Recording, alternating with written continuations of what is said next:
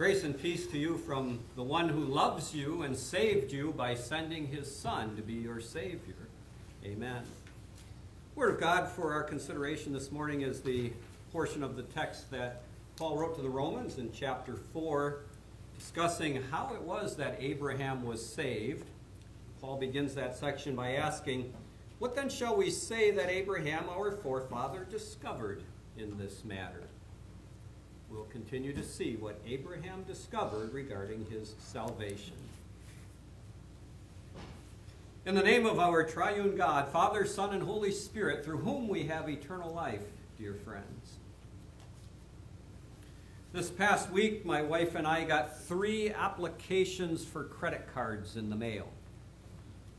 It was a little unusual to get 3 in one day, but it's not unusual for us to get 3 in a week.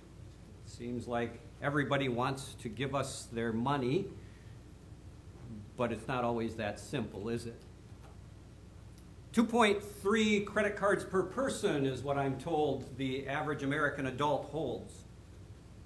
And on those 2.3 credit cards, the average monthly running balance in 2016 was $5,551. That's not car mortgage or car leases or purchases or house mortgages. That's just credit card debt. Up over $1,000 from 2015. So it seems like those people that are sending out those credit cards are getting some people to accept and use them. Used responsibly, those credit cards can be a blessing to us, but used irresponsibly, they can become a great burden to us. With their buy now and pay later temptation, sometimes it's easy to accumulate more credit card debt than what you are comfortable with on your income. But used responsibly, credit cards can be a benefit to us and can help us in many different ways. Well, whether or not we have credit cards or credit card debt, there is a debt that we all have, a debt that we incur and increase and build and mount every day of our life. It's the debt that we owe to our Lord because of the sins that we commit.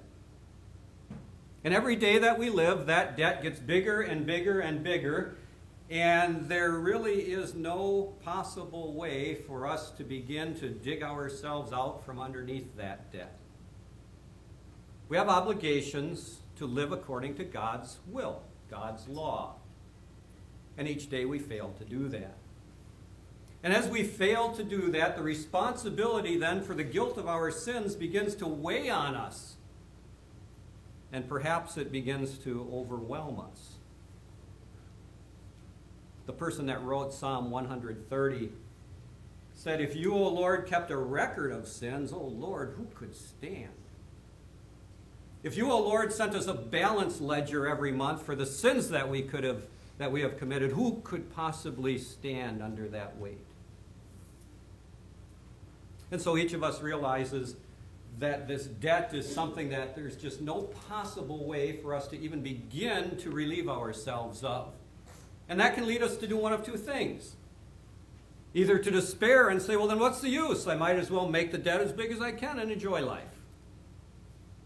Or we can listen to our Lord and hear his reassuring promise that although there was nothing that we could do, there was something that God could do, and he promised first to to Adam and Eve that he would do that, and repeated that promise through Abraham, and repeated it throughout the Old Testament into the Gospels of the New Testament, where Jesus came and did what God promised he would do to completely erase the balance on our spiritual credit cards.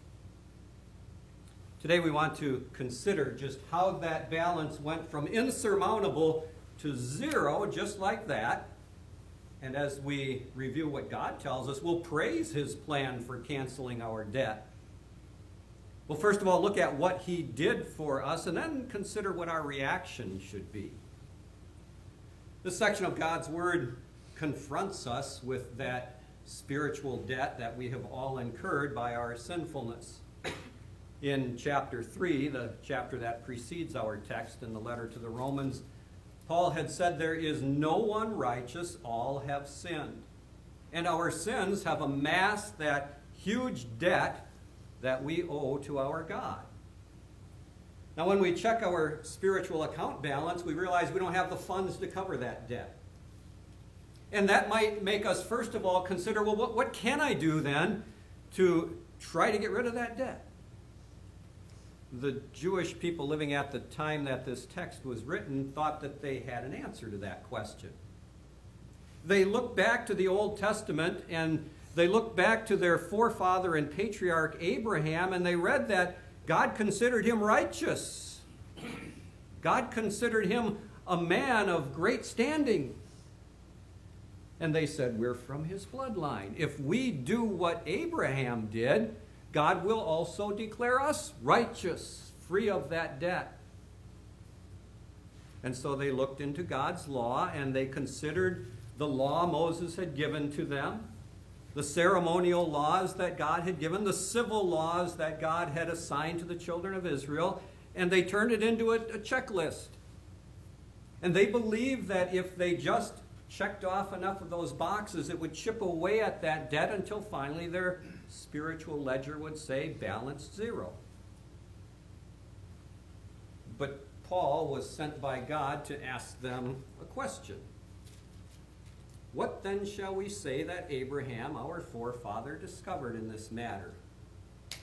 He says, if in fact Abraham was justified by works, he had something to boast about. But not before God. What does the Scriptures say? Abraham believed God, and it was credited to him as righteousness. Paul posed that all-important question. Why did God consider Abraham righteous? When you look back, Abraham had done a number of very God-pleasing things, even some difficult things.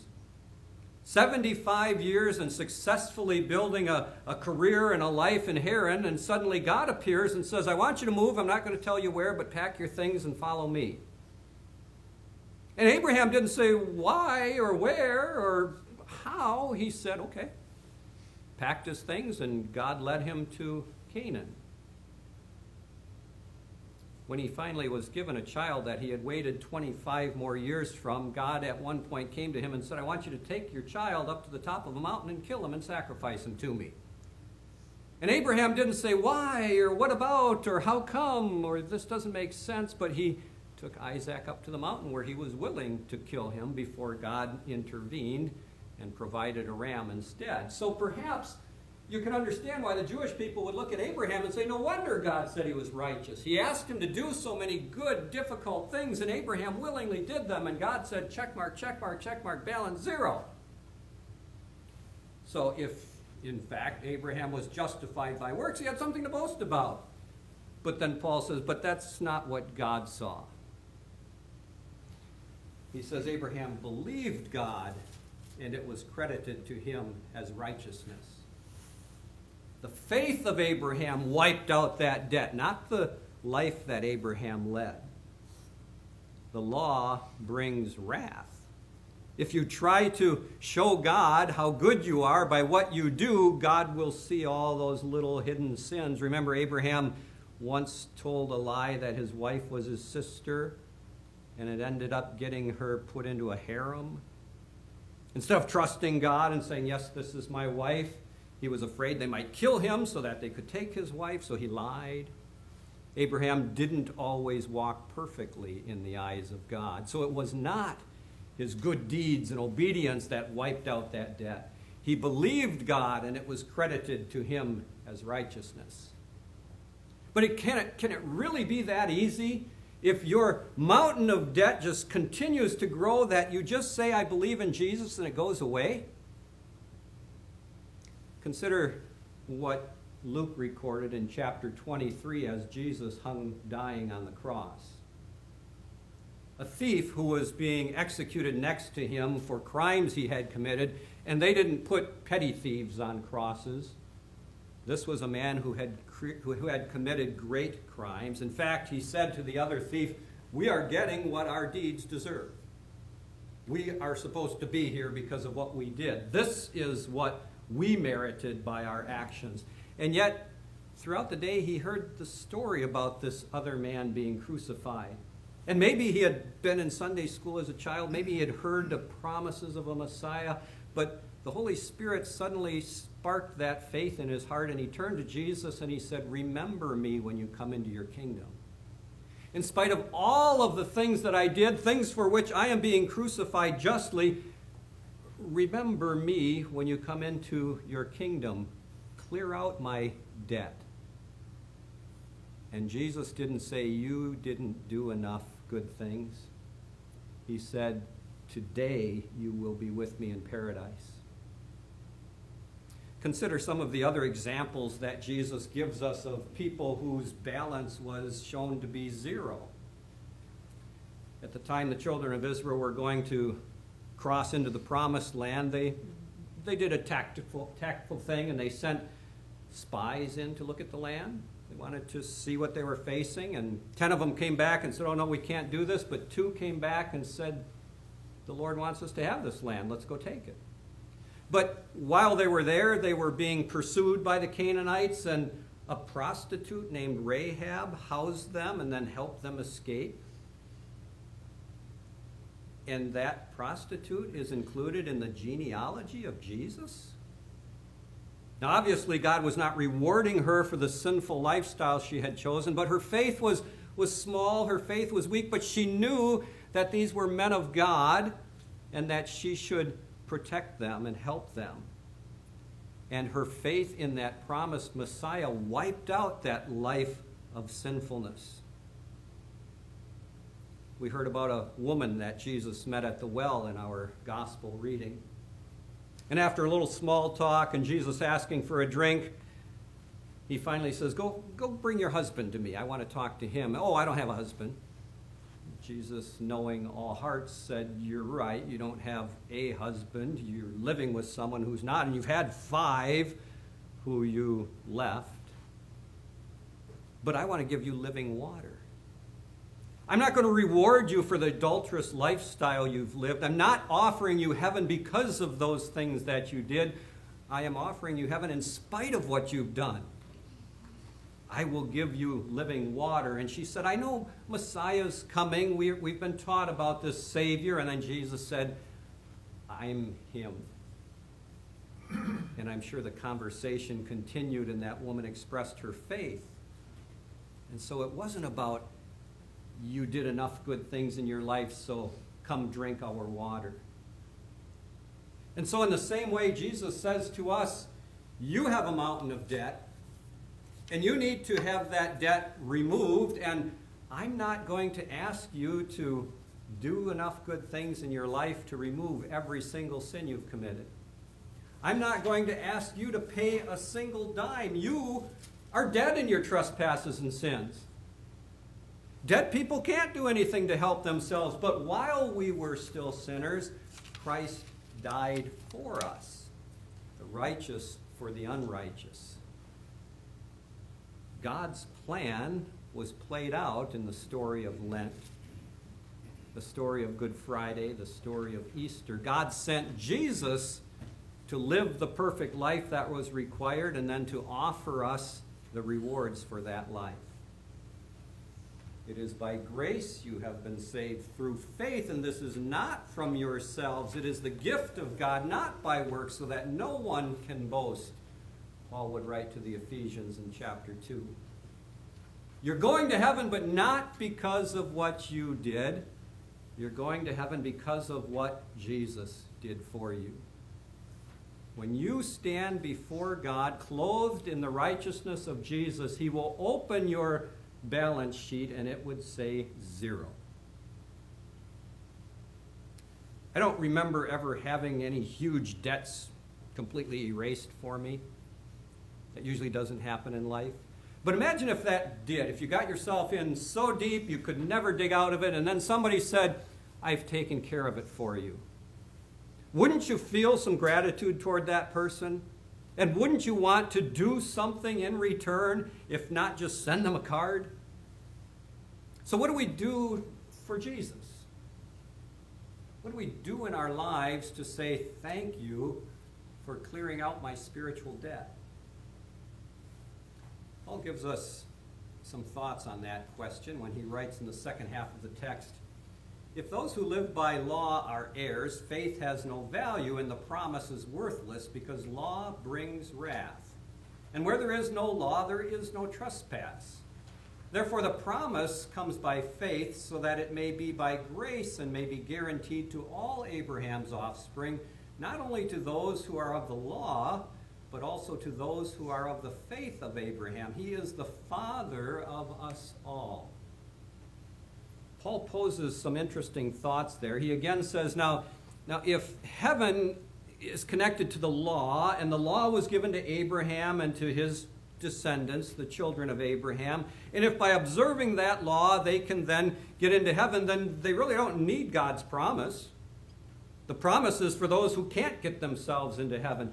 But if God made that promise, it's because you can't get yourself into heaven.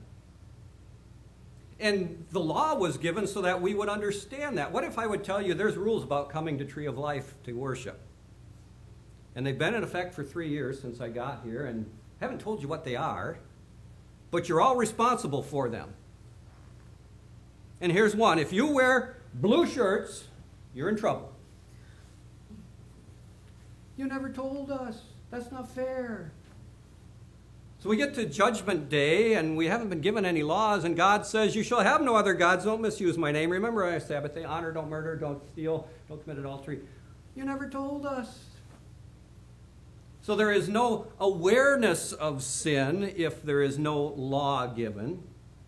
But last week we heard sin was in effect from the time of Adam and Eve through Moses, even before written laws were given, which indicates because of the death that took place, death is a result of sin, sin is a result of breaking law. There were laws. There are laws.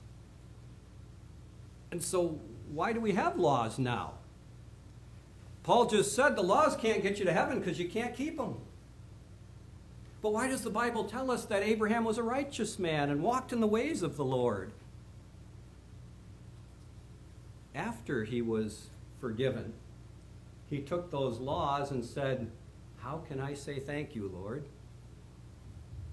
And he took those laws that were in his heart, hadn't been written down yet, that came through Moses, but took those things that he knew God wanted him to do and said, "These are my guidelines for walking in the ways of God. This is how I say thank you that he promised to save me from my sins." And now Paul says that that promise is guaranteed to all of Abraham's offspring, all who recognize that that huge spiritual debt was canceled completely by faith in Jesus, and now all who walk in thankfulness of faith, as Abraham did, will be children of Abraham. And God says, "I have made children of many nations." All who believe in Jesus, as Abraham believed in Jesus, will be saved. Their debt is canceled. And that leads us to say, what can I do for you? And now we have 10 clear guidelines given to us through Moses, repeated in the New Testament by Jesus, summarized by Jesus as love God and love your neighbor. Love God and you'll keep the first 3 commandments. Love your neighbor and you'll keep the other 7. And by doing those things, you say thank you to God. Pretty simple. Let's go out and do it. Then we go out, and the world surrounds us. And the devil, the world, and our flesh tell us, don't do those things. You have a right to do your thing. Everybody else is. Not only are they not being punished, but they seem to be thriving. And the devil is nudging us along down the path of sinfulness. And we see that debt starting to grow again. So instead of saying thank you to God, we have again disobeyed him. But God's promise is an eternal promise. There are no bounds to it, no limits to it. And every time we come back to the foot of the cross and lay another credit card ledger on his feet, he pays it. And he says, you have a zero balance again. And he gives us another opportunity to go out and live according to his laws and to show our thankfulness for what he has done for us. And in order to do that, we need to have what Abraham had, and that is faith. Faith is the fuel that guides us through life. Faith is the fuel that enables us to walk in the ways of God. And faith comes from hearing the message, from reading your Bibles, from going to church and Bible study. Faith comes through the Lord's Supper and baptism. No other way. Faith doesn't come from going to the beach or the baseball game. Faith doesn't come when you get a hole-in-one. Faith comes from hearing the message. We can do those other things, but it'll be useless to do those other things at the expense of building our faith when we have opportunities. Because at the end of the day, when God calls us to stand before him, he's not going to look at our tan and tell us it's nice enough to let us come to heaven, or ask us how many hole-in-ones we've had or what our handicap in golf is. He's going to look into our hearts and say, do you believe in Jesus as your Savior? And if we've fueled our faith so that the devil can't steal Jesus from us, he will say, 0 debt you owe me. Come live with me forever. And that will lead us to then thank and praise him eternally in his presence, to enjoy the blessings that heaven affords us. And that's what we look forward to, and that's what motivates and guides us in our life to live according to his will. Abraham was a righteous man in the eyes of man. He was a God-fearing man, still a sinner, but he lived his life in praise of God for the promise he'd been given. His faith made him righteous. His righteousness made him faithful. Fill your hearts with faith, and God will enable you to be more faithful to him. We thank God for sending that Savior to take away our sins, and through faith in him, giving us the strength to live according to his will. May he be with us all the days of our life until we can walk into the gates of heaven to live with him forever. Amen. And the peace that God gives us, which goes beyond our understanding, will guard your hearts and minds through faith in Christ Jesus. Amen. Our offering for the Lord will now be gathered.